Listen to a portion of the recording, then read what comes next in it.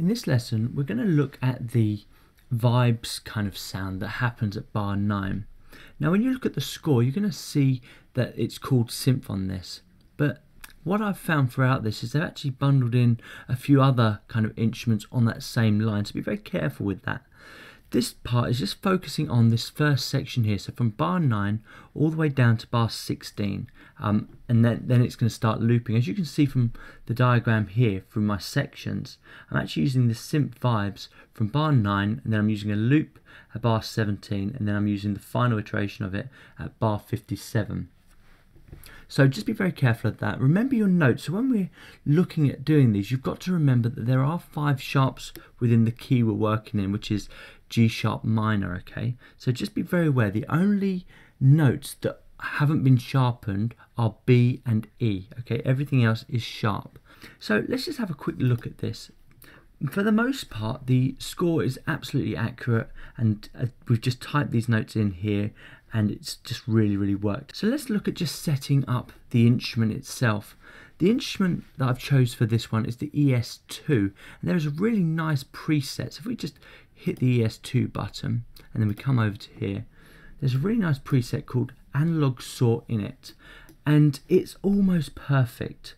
The only changes that we've had to do to this preset, and you may want to do this, you may want to do something slightly different, is remember it's completely up to you. So if we look at the instrument now, you'll notice that we're using this oscillator 2 on a sine wave rather than the oscillator 1.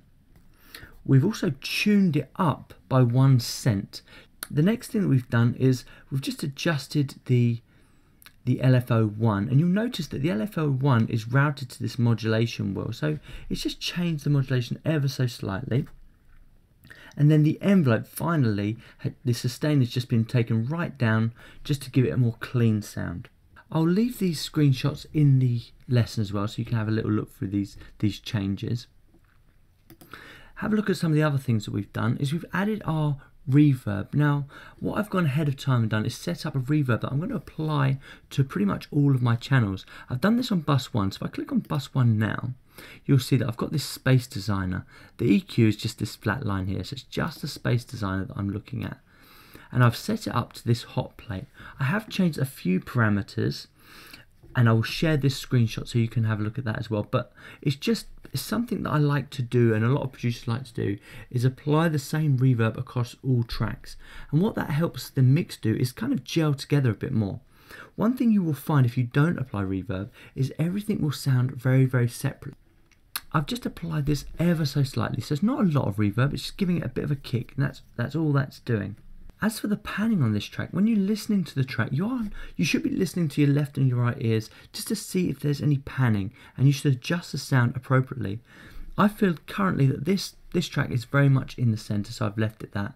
I've brought the volume down ever so slightly, and what we're aiming for with the volume is when we're looking at these master tracks. Let me just bring it over to these master tracks so we can see it. So when we're looking at this output track, we're trying to make sure that everything stays below 0 dB. And when I think about mixing, and this is just kind of a generic thing at the minute because we haven't got very much happening, we're just kind of putting out our mix very broadly. But when I think about mixing, everything starts to come down before it goes up. And this means when we get to the mastering stage, or the proper mixing stage, we have headroom to play with. You should never move this volume throughout your mix. A lot of my students in the past have kind of cranked this up to get more volume out of it, and that's really bad practice. That should stay on 0 dB at all times. And this just gives you a really good indication of where you're at with it. So leave that on 0 dB, and if you need to mix things, start bringing the loudest items down first. So I think that brings me to everything I need to say about this. I'm going to let you guys get this part in, but let me just play it to you so you can see what I've got so far, and I think you'll be quite impressed. I'm quite happy with this one.